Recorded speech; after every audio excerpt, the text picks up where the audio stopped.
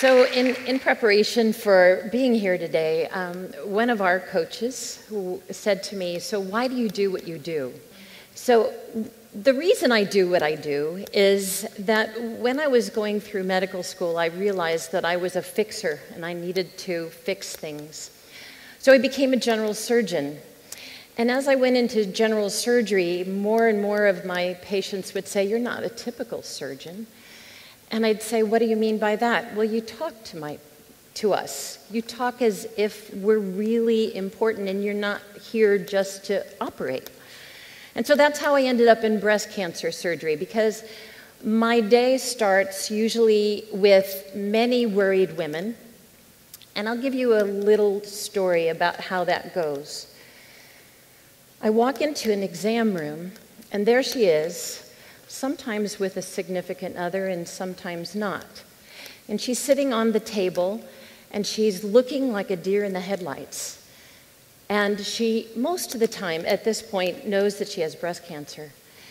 And the first thing I have to do is I have to walk up to her and hold her hands and say, this is curable, because breast cancer is curable. And the thing about breast cancer is that breast cancer is not just one disease. It's at least 4 different diseases. And in about the year 2000 in Scientific American, there was a scientific article that said it may not just be 4 diseases, it may be 10 different varieties of disease. And so what I try to tell them, even though they're sitting there with a pile of papers from Dr. Google, is that we have to treat breast cancer individually. We have to understand what kind of breast cancer this particular patient has. So I'm going to take you through a journey that will look at what breast cancer has been and where we've come when it comes to surgery. Because over the course of time, especially since the late 1970s, we've added other treatment options to the surgical treatment of breast cancer. And those are not what we're going to talk about today. Those include hormonal treatment and chemotherapy. But I'm going to take you back, and next slide for me. I guess we don't have another slide. Okay. I had a diagram. Next one. These are the faces of breast cancer. These are the patients who you all see on a daily basis in your Ladies' Home Journal and in the People magazine.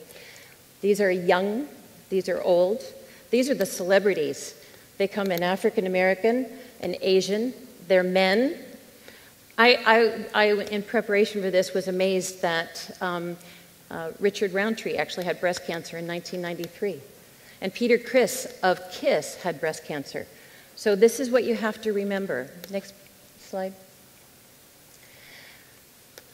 Wouldn't it be great if we actually were able to take care of breast cancer in a one-day kind of fashion?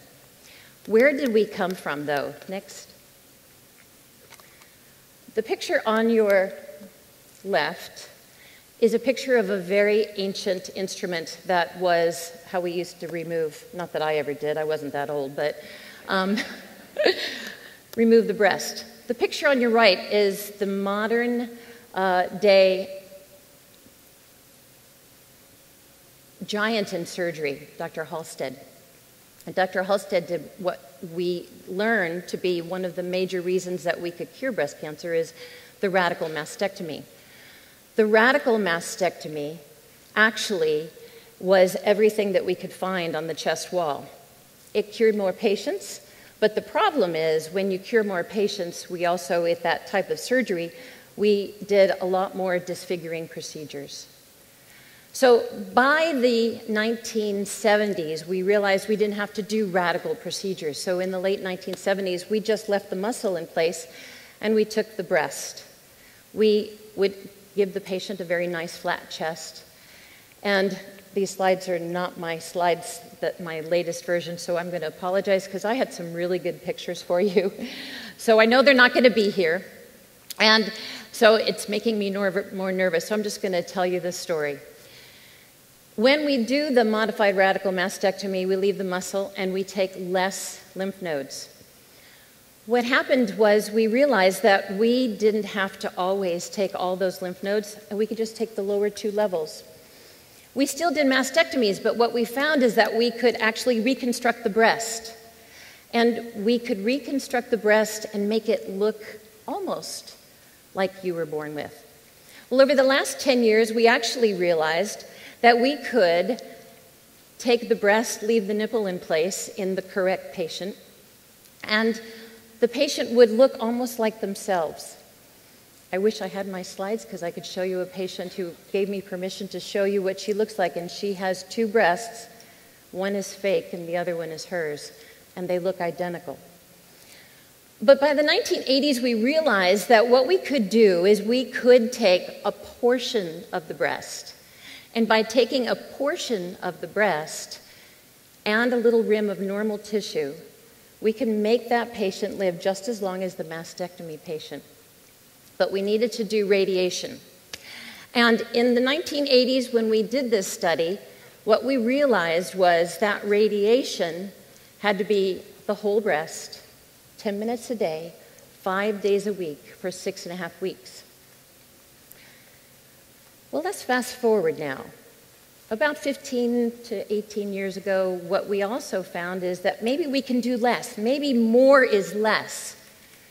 And so what we did was we started to use partial breast radiation techniques where we actually insert a device into the breast after the fact, and the patient would go to the radiation facility.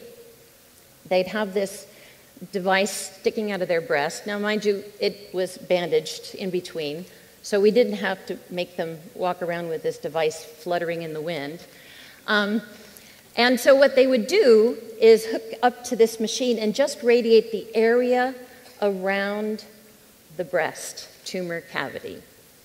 And when they did that, we were able to do it in a shorter time period, twice a day for 5 days, and the catheter only had to be in there for a week. It decreased the amount of radiation damage to the rest of the chest wall, but not everybody could have this, but a good portion of our patients could do this. So about 10 plus years ago, some very bright people said, why can't we do this in the operating room? Wouldn't this be wonderful to have it done all at the same time? So there are 3 different types of equipment that have been used to do this intraoperative radiation. 2 of them use a low voltage type of equipment, and 1 uses electrons. All 3 are still being used today, but in September, the American Society of Radiation Oncologists actually published some guidelines that now makes it that it can be used outside of an experimental study, because up until this last month, everything that we did intraoperatively really was under an experimental study. Electrons. Electrons is the type of radiation that we are most comfortable with. It's what we're used to being able to manipulate to do treatment for all types of cancer, including breast cancer.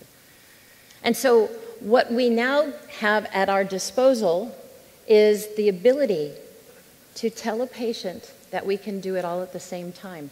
Not everybody can have this. It has to be a patient with a small tumor, someone who doesn't have any cancer in their lymph nodes at the time, and it has to be something that we can actually do and feel comfortable about doing. So I had a patient, she came to me recently, and she walked, and I told you about Dr. Google. Well, they also come in not even knowing what kind of cancers they have. And she said to me, before you even start, I will only have an incision this big. I am not doing chemo. I won't take that hormone blocking pill, and I want it all done at one time. Okay, so the good news is she fit all the criteria, but there was one thing I had to tell her. The machine I do radiation with means her incision has to be bigger. And she said, well, how big? And I said, I can't tell you, as big as I have to make it. I won't guarantee anything. She said, you have to guarantee me. I said, I can't guarantee. I said, I can guarantee that you'll be happy. I'll do it all at one time, and I'll try to hide most of your scar. So it took me a while. She had to go away and come back a couple of times just to get to the point where she could be calm about her decision.